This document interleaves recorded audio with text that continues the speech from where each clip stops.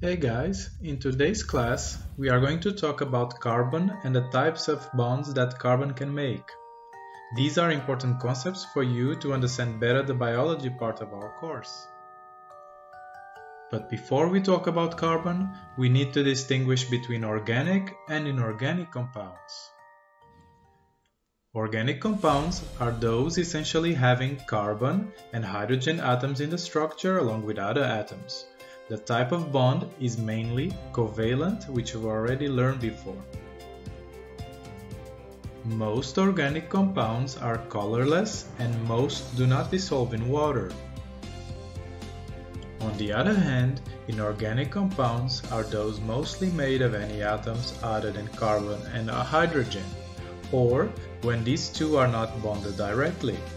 Inorganic compounds can show both covalent and ionic bonds. Inorganic compounds are usually colorful and most of them can dissolve in water due to the presence of ionic bonds. There is in fact a larger variety of organic compounds over inorganic compounds, and they are really important for living things. Carbon is the backbone of life, since living organisms consist mostly of carbon-based compounds. These biological compounds can be large and complex, as we will see in a minute. Carbon is the element represented by the symbol C. It has the atomic number 6, therefore it has 6 protons and 6 electrons, and the atomic mass 12, which means it has 6 neutrons. But why is carbon so special for life? Well, basically because from the 6 electrons the atom has, 4 of them are on the outer orbit and can be used to bond covalently with a variety of other atoms and in a variety of ways, including other carbon atoms. The different ways that carbon can bond determines how the molecule will react in a chemical reaction, and consequently the molecule's biological function. There are 4 main types of organic compounds with biological interest. They are carbohydrates, proteins, lipids, and nucleic acids. Let's see each of them in more detail. Carbohydrates are organic molecules consisting of carbon, hydrogen, and oxygen atoms. They are essential to the structure and function of cell membranes and undergo reactions that release a large amount of immediate energy. I say immediate energy because you can use it right away.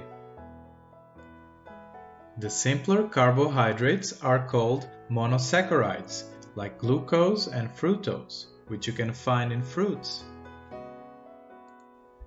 More complex ones are called disaccharides, like sucrose and lactose, which you can find in sugar and milk. And the really complex ones are polysaccharides, like starch and cellulose, which you can find stored in the liver or in plants. Lipids are organic molecules consisting of carbon, hydrogen, and oxygen atoms, and are used for long-term energy storage. They are also known as fats because they are composed of one glycerol molecule and up to 3 long fatty acid chains.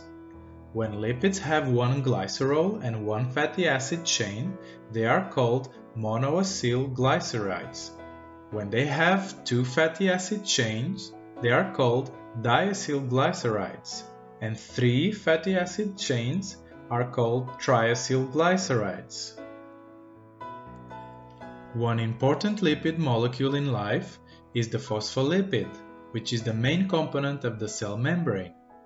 This molecule is particularly interesting because of the interactions with water. The fatty acid chains are hydrophobic, which means they don't like or interact with water. But the region where it has the phosphate group, which is made of phosphorus and oxygen atoms, is hydrophilic, which means they interact well with water.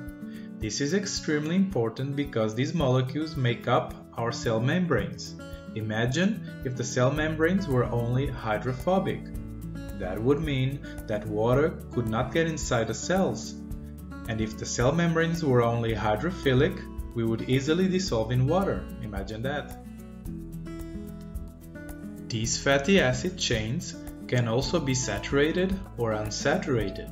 You probably heard about these terms before, right? Chemically, saturated fats means they contain only simple bonds, and unsaturated means they contain double bonds. But why is this important? Well, let's say that saturated fats are more difficult to break apart in your body, so they tend to accumulate. So, saturated fats are not good, right? And unsaturated fats can break apart easily at a double bond, so it can be absorbed in your organism. This means that unsaturated fats are good for you.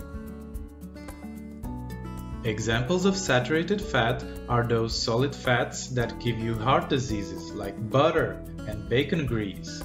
And unsaturated fats are liquid fats that are healthier like avocado and olive oil. Proteins are organic compounds composed of carbon, hydrogen, oxygen, and nitrogen atoms. They have several functions in life: structural use, as they make up the muscle fibers in our bodies, as enzymes, which speed up chemical reactions taking place in our bodies, and energy use, in case we run out of lipids. Perhaps the most important example is the hemoglobin, which is present in red blood cells. Nucleic acids are organic molecules made of carbon, hydrogen, oxygen, nitrogen, and phosphorus atoms. They are useful to store and carry all our genetic information. The basic unit of nucleic acids are called nucleotide and has three main groups: a phosphate group composed of phosphorus and oxygen atoms, a sugar group, and a base group composed of nitrogen atoms. Examples of nucleic acids are the DNA, the RNA, and the ATP.